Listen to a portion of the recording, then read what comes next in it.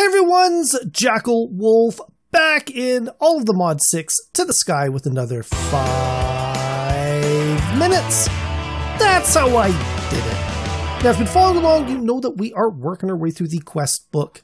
Last episode, though, we did not do anything from the quest book. What we did is we got ourselves some passive mobs in our world. You can see I've got some cows, some chickens, some pigs, and some sheep behind me. I've got them all in an entity cramming area, but we had to use ourselves some animal bait to get them into our world. Now, the reason we did that, and it was mainly the cows that we needed, but we need a bunch of leather. We need the leather so we can make ourselves some books. We need the books so we can make ourselves some bookcases. And we need the bookcases so we can do some enchanting in our world, mainly so we can upgrade our, pedestal mod machines that we got going in the background. You can see that wood farm way in the back. I do not have enough range on those harvesters that are, is going to make this thing super, super effective. Same thing with the collection items as well. They're just not as efficient as I would like them to be. So to improve that, we're going to need to enchant them to make them a little bit better. Now, we've already done step 1. We've gotten some leather in our world. That is the cows behind me with the entity cramming. What we need to do is work on step 2. That is going to be getting some paper into our world. To get paper, we're going to need a bunch of sugarcane. So we might as well set ourselves an automatic sugarcane farm. Now, I've got a little bit of an area here set up, very, very similar to the farms that I did over here in the past, but it's not going to be quite the same. That is because sugarcane, and while we're at it, we're going to do the cactus because they are very, very similar. They are not handled in the same way that plants like, carrots and potatoes and wheat are handled. Instead, they're handled more like a block would be. And I've actually got some sugarcane in my world. I got sugarcane seeds by sifting dirt through pretty much any mesh. I haven't got any of the cactus yet, so we are going to have to do a little bit of sifting here in a moment.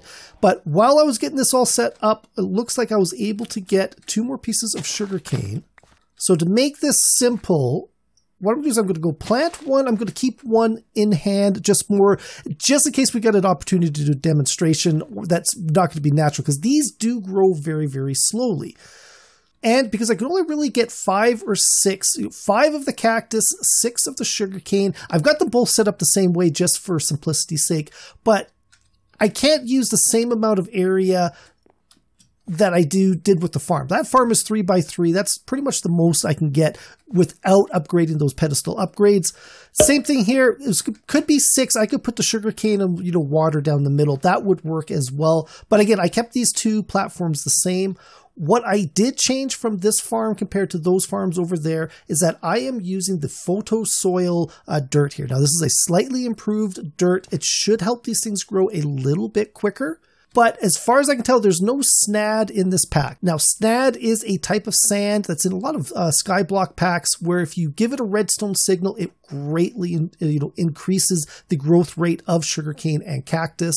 But again, I don't see it in this pack, and I don't see anything in this pack that's similar to it. So I thought we'd do the Phyto-Soil. It is actually very, very simple to make. To make the Phyto-Soil, first off, we're going to need some Phyto-gro. To make Phyto-gro, it is sand, 2 pieces of apatite, and the niter. The apatite and the niter are things that we've been getting from sifting gravel. We've actually got quite a bit of it in our storage area over there. Just stuff that's been coming up when we've been doing some other sifting. Sand is something we got to do by breaking down cobblestone into gravel and then gravel into sand. Now to make the Phyto-Soil, we got to go back into a crafting table. You're going to make a tea of the Phyto-gro. Now, I've got 8 from that recipe, so I'm going to be basically making 2 recipes out of this. Charcoal goes around the corner, so 4 charcoal, 4 Phyto-gro, and then 1 piece of dirt in the middle will get you 1 Phyto-Soil. Again, because I got 8 of that Phyto-gro, I'm going to be doing 2 here at a time. And then we're just going to go add these last 2 blocks over here to what is going to be our cactus farm. Now, our next step is we're going to have to get some of the seeds into our world. Like I said before, you get that by sifting dirt through any of the meshes. I've already got sugarcane. That's not going to be a problem. Cactus is only about a 5% drop rate from here. So I'll be lucky if, with almost a stack of dirt, I'll be lucky if I get 1 or 2 of them. And the same thing with the sugarcane. I kind of hope I'll be getting some more, but I don't know. We'll have to see how it goes. So let's go do this speed run and start.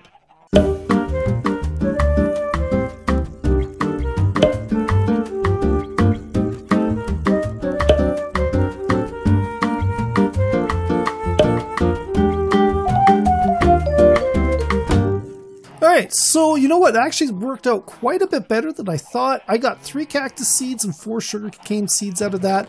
Way, way better than the limited testing that I was doing earlier on, just to make sure my, the whole process was going to work for me. So that is awesome. That is really, really good. We did get a bunch of other seeds as well. Let's just go clean this up. And what we're going to do is we're going to come back over here and let's go plant our cactus seeds. And then over here, I'm going to go break that. That's because these are already, full bits of sugarcane, I guess. And we're going to go 1, 2, 3, and then 4, and that's absolutely perfect. So these guys are now free to grow. These guys over here, I got to let them grow up at least one more before I can go plant some more in the corner. Now, like I said before, to do the sugarcane and the cactus, we cannot use the same pedestal upgrades. The harvester upgrade will not work on the sugarcane and the cactus. Instead, what we need to do is build ourselves a block miner type of upgrade. Now, for the setup that I've got here, I'm going to need about 5 pedestals. You could change this up in that this is all sugarcane, in which case you would only need 3. Because I've got the extra cactus and that, I kind of want to add, a separate storage system for that one as well. So we're going to need 1 more pedestal. To build a pedestal, it is 2 stone slabs, 4 stone blocks, and that linking tool. We'll take the pedestal out and we'll take the linking tool out because it does not come with us and we will need it later on. We are also going to need some blank pedestal upgrades. To make a blank pedestal upgrade, it is the linking tool in the crafting table with a gold ingot. That gets you 1 pedestal upgrade base. Again, take your linking tool out. If you leave it behind, you're likely to forget where you've left it.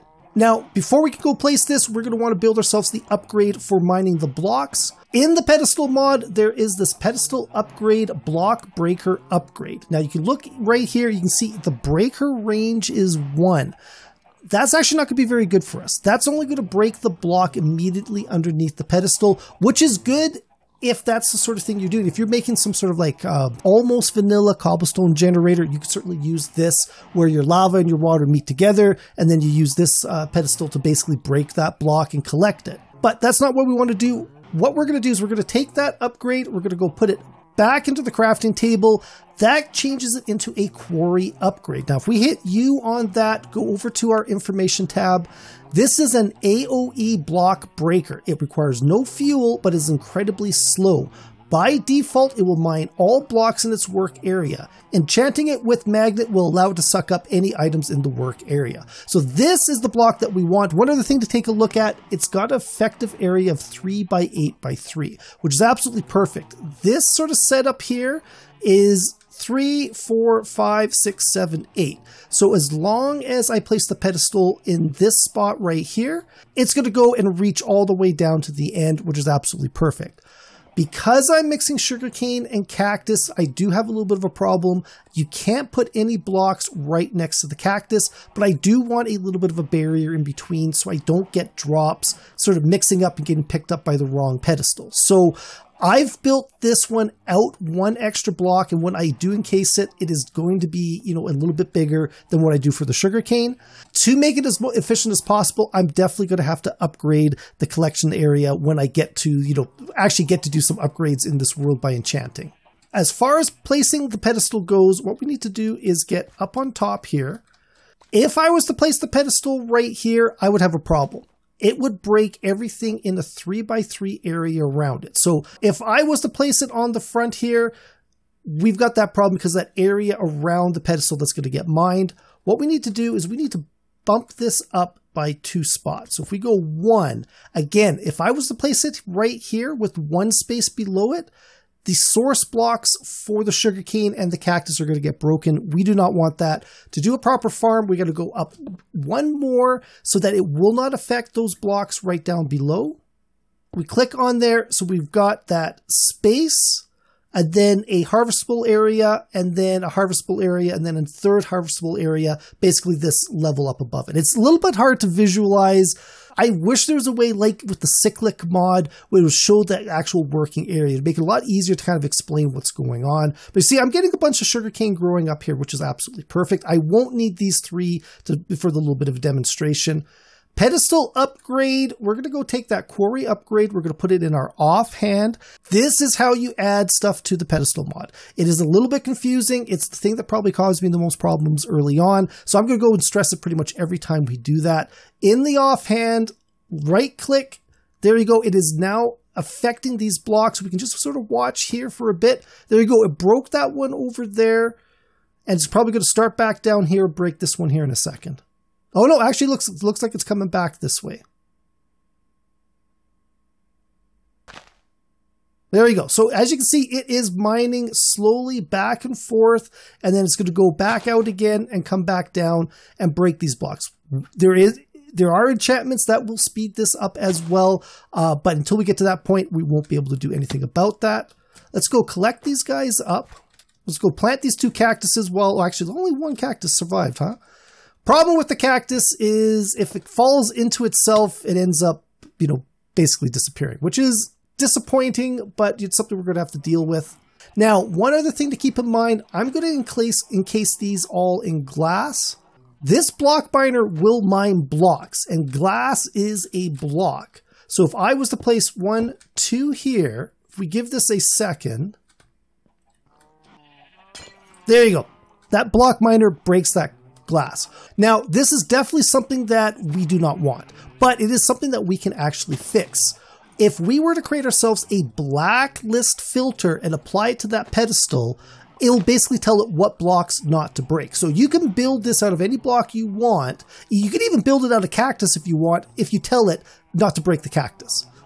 So to build a blacklist filter, this is something I don't believe we've done before. We first need to build ourselves a filter. Now it defaults to a whitelist filter. So to make a filter, it is 8 sticks surrounding the filter swapper. It's something we built a little while ago. Now I've got 2 more filters here. I'm going to leave them there for the moment. Now this is just a filter base. We can't actually do anything with it. To make it an item filter, we got to add a piece of wool to it. So again, I've got some wool set up for some of the other ones, but we're going to go take that whitelist filter out, and we can now program it with items. So I've got this chest over here. Actually, this one is full of stuff. I actually meant to fill up this chest. This should work fine though. I'm going to take 1 piece of glass. I'm going to put it into this chest, and then I'm going to shift, right click that chest. You see it kind of went down, open it up. It is now, items in the filter is glass. Now this is a whitelist. That means if we were to apply this to that pedestal, it would only break glass. We don't want that. So pointing at the air, I'm going to go shift, right click. You see it actually changed color. It is now a black list. We take this black list, we can go up, put it into our offhand, apply it to the pedestal, and now we can come back over here. We can go start placing glass all the way around here. All right, so now any drops of sugarcane, I'll do the cactus a little bit later. I'm going to make myself a little bit more glass. Any drops of the sugarcane, though, are going to get trapped in that little box. What we need to do now is we need to make ourselves an item collector pedestal. That's why I've got this one down here. To make an item collector pedestal, we're going to need an item magnet upgrade. To make an item magnet upgrade, it is a block of iron, a block of redstone, and an upgrade pedestal base. I'm going to make 2 of them because we're going to want 1 over here as well. So again, we're going to go put that into our offhand. We're going to go and right click it on, and then we might as well do this one over here as well. That means that any items that fall within this area, which again is a 3x3x3 area, so it actually takes the spots just up above, will get picked up by that pedestal. It's hard to tell, but you can actually see the sugarcane floating on top there. Now, if I didn't have a block right here, you'd be able to see it quite easily, but that's not a problem. What we want to do now is we want to set this over to a separate storage. To do that, we're going to need our linking tool, which I've already got in my hand. I'm going to go shift, right click with the linking tool on the destination pedestal. Then we're going to go come up to the pedestal that we want it to come from. And then we're going to go click, shift, right click on that. You can see all that sugarcane is getting pushed over into that pedestal. Same thing over here, except I don't have any extra cactus in here to test this with. So it's going to be the exact same thing here. Cactus is going to drop. It's going to get picked up by that pedestal. What we're going to do is we're going to go shift, right click on that, and then shift, right click on that. It is now linked proper. We can actually go test that. It gets picked up. It pushes it over here. Now, the last thing I want is this thing to pick up something that we don't want it to pick up. So if this one picked up a piece of cactus, it's going to get basically gum up the system. Same thing over there. If this one picked up a piece of sugarcane, or if I was doing some work in the area and, you know, say I dropped a piece of glass, it's going to pick it up and it's going to basically gum up the system because it's not going to have any place to send it. So what we want to do is we want to craft ourselves a couple more filters for that. Again, to make a filter, it is 8 sticks in a circle around your filter swapper. I'm going to take that filter swapper out because we are done with it. We're now going to take those blank filter white lists. We're going to add a piece of white wool that's going to make them an item filter. We're going to take both of those out. We're going to come back over here. Now I'm going to take the glass out because that is not what we wanted to pick up. We wanted to pick up a piece of sugarcane. Actually, I got 2 there. Don't want that. And we're going to need a piece of cactus. Now, are we lucky? Not really lucky yet. Which one's that? 66, 40, 93, 86. Let's take the one that's the furthest away. Oh, I got lucky that got picked up. So we're going to pick that one up there. Put it into the chest. We're going to go put the sugarcane in first. We're going to go take the first filter, shift, right click. That is now sugarcane pedestal. That's now items and filter sugarcane. We're going to go take the sugarcane out. We're going to put in the cactus. Shift right click with the other filter. It is now a cactus item filter. So this will only allow those items in the filter to get picked up. So we'll go put that into our offhand. This was the cactus one. Right click on that. Same thing over here. We're going to take the sugarcane one into our offhand. Right click on that. Now, if I take this piece of cactus, if I throw it down there, it's not getting picked up by that item collector. Let's see if we can throw it a little bit further. No, see, it will not pick it up at all. That's exactly what we want. But if we come over here, this guy over here, totally will pick it up and then send it over here. And actually it looks like we've got another cactus over here, which is nice. Put that one back, grab one, put that. This is now our, you know, fully functional sugarcane and cactus farm. One last thing we want to do here is, from previous experience, a base pedestal is good for storage, but it only stores up to a stack. We want way more than a stack of all of these items in here. So to do that, what we got to do is make ourselves a item tank upgrade. To make an item tank upgrade, it is a blank upgrade base and a chest in a crafting table. We're going to want 2 of these. Again, we're going to throw them in our offhand, place it on there, place it on there. Now there's quite a bit more storage. If these are enchanted, you can actually get these up to like 2 billion items of storage, which is really, really cool. But I don't know what the base amount is. Not that it really matters. It's going to be quite a bit more than what we're going to have to deal with, you know, anytime soon. So I will encase this in glass a little bit in the future. But for now, I think this is done. So hopefully you guys enjoyed this video. Hopefully you guys found it informative. If you did, please think about leaving a like and a subscribe. You can follow me on Twitter at JackelWolf. Also, check out the description below. There will be a link to my Discord page. I would love it if you guys stop by to say hi. As well, there'll be a link to my Patreon page. If you enjoy this channel, if you enjoy this content, you want to support, stop by, check it out. There are a lot of great perks out there for all of my supporters. But that is it. I'll see you guys next time. Good